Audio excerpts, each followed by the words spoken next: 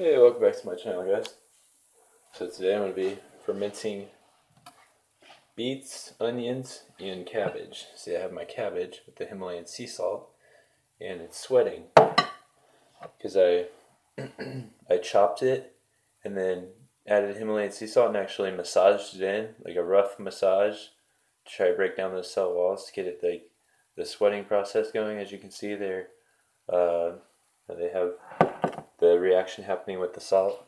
So yes, it's going to be all these things, and then I'm getting this garlic right here prepared.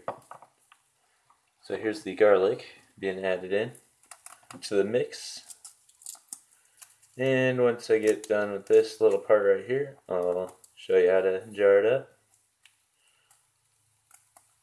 This garlic is going to go a long way. It's pretty strong, so I don't need excuse me, I don't need very much. Just like, yeah.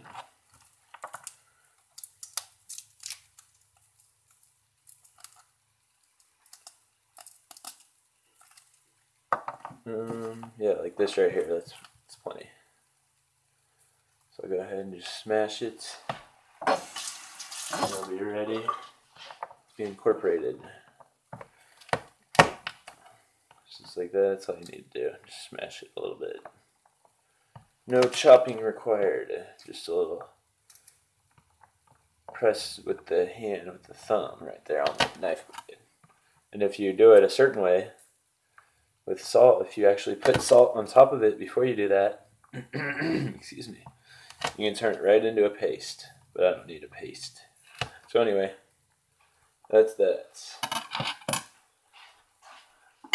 So we have my first jar right here. So for this jar, I'll start by putting in some beets, some onion, and then the main thing is going to be the cabbage. So I'm going to go ahead and put my cabbage in there. And this is all going to end up going into jars, so I'm not worried about spilling it or anything. So there we go. Put a little bit of the garlic in there with that. Keep filling it. A few more onions. It's going to be 3 jars, so I'm going to divide it between the 3 evenly.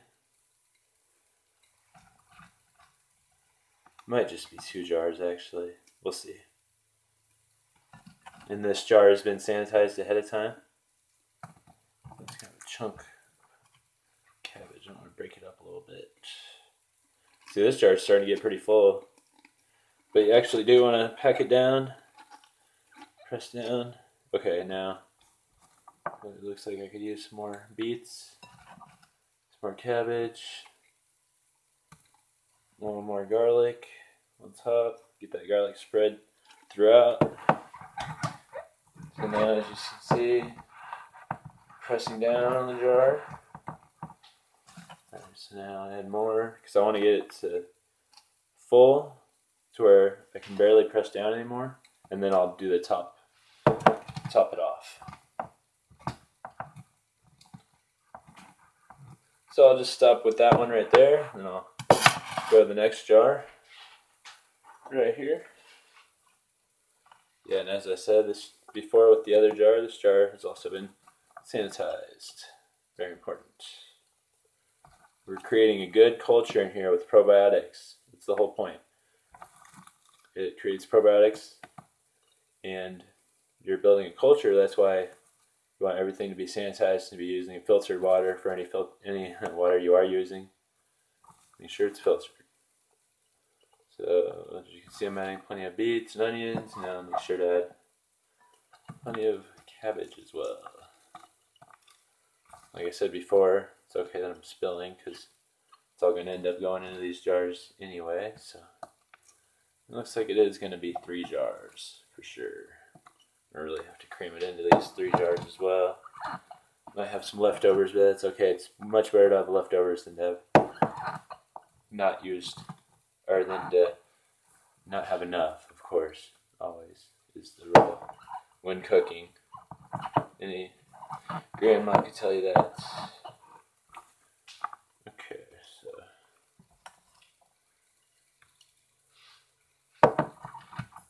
so got it pretty full, so that's good. We'll go to the next jar. One more jar, but as you can see, there's a lot of cabbage left, so I'm not going to be able to use quite all of it in these jars, but I'm just going to blend it. It'll be really good. Really good in a blend as well.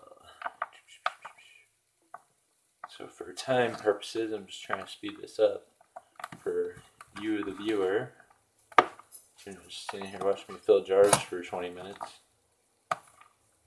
So, as you can see, this jar's starting to get pretty full.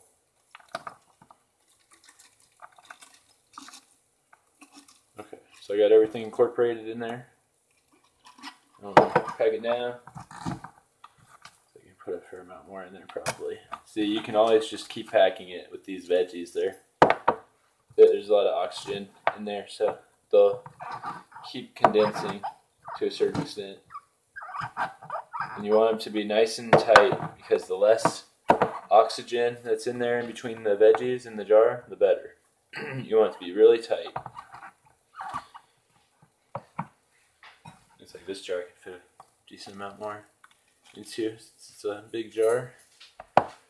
I'm trying to get a good camera angle for you guys. It's not easy. Okay.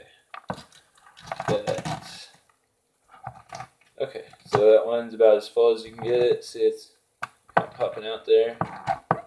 Just like that. That'll work. This one I can fit a little bit more into.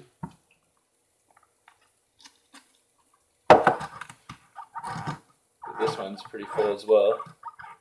A little bit more. Manage. Okay, so that one's topped off. This one, probably fit a little bit more in this one too. Alright, well, there we go. That's enough for all three. So now get all three packed down like this. I am going to top it off with water.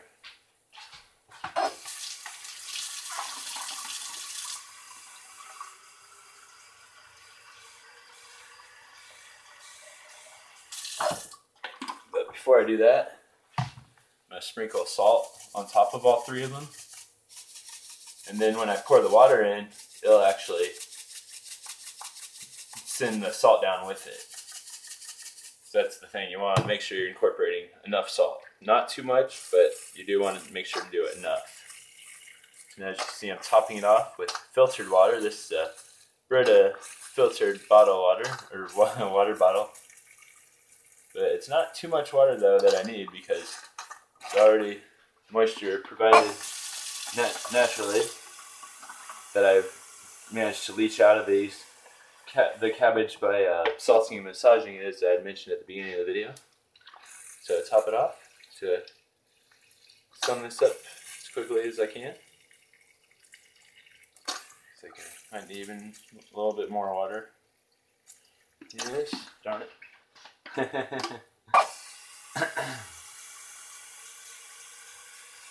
Stupid. This thing takes forever to fill up. Okay, there we go. Just like that. Just make sure that it's full, but you don't need it to be too full, but I'll show you how to make sure it's not too full. Just like that, as you can see that they are kept off. Now here's the parts that we saved earlier. So I have this part right here. So I'm actually just going to use these as like a natural cap. So like how that kind of looks like a cap. That's kind of cool. Like this. Like that. It's like this one looks good.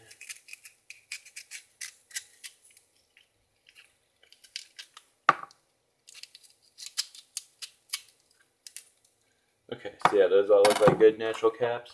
These are the leaves that I saved earlier, so I'm just going to rinse them.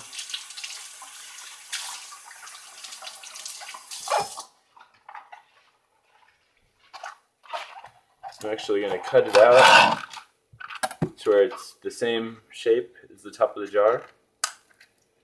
Just like that. And pull it off like this. So that's about the same shape as the top of the jar, kind of.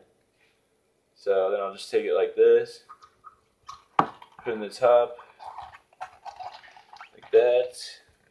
So I top it off like this. See, there's The water is actually coming above there, which is okay. I can dump a little bit of this water out. Not very much though. I want to keep most of that. And so I'm going to do the same thing with this leaf portion.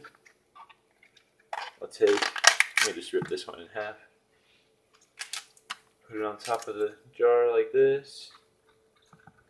Just try to keep everything in there. Keep everything submerged, I should say. See, that's holding everything down. Got a cap for it. A little bit of that water out, not very much. Then do the same thing with this one. Just have this last piece right here. Put that on there. Oh, hold it down. Okay, so that'll hold it down like this. Then I'm going to use those caps. So it's like this cap will fit perfectly in this one. That. And this cap will fit good in this one right here. This. This one right here. Perfect. That's all I got for you today, guys. So it's just cap it up and wait a week, see what it looks like.